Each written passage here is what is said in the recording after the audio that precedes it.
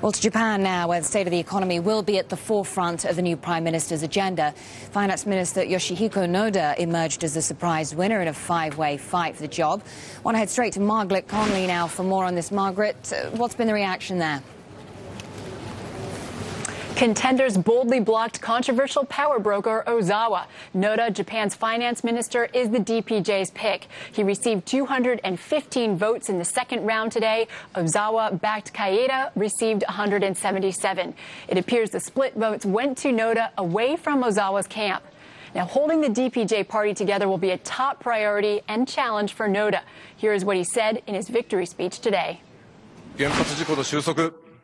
All members of the party should come and unite to tackle and solve the issues of the earthquake and the nuclear crisis, and fight together on deflation and a strong yen. We all need to convince the Japanese citizens that they were right in voting for the Democratic Party of Japan. Well, where does Noda stand on the big issues, the big challenges facing the economy right now?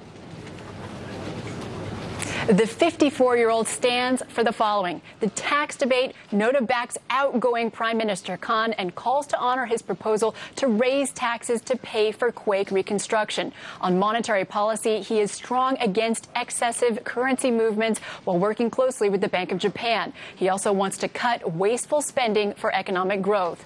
On nuclear energy, he wants to establish a nuclear safety agency and regain trust in nuclear power. This has been a fast and tight race among 5 contenders. Embattled Prime Minister Nato Khan resigned on Friday after 14 months in office. Noda is the DPJ's third leader since the ruling party overtook the LDP in 2009. But the campaigning isn't over. Now starts the jockeying for all those cabinet positions. Noda will be officially voted in tomorrow. All right, Margaret Conley in Shanghai, thanks very much.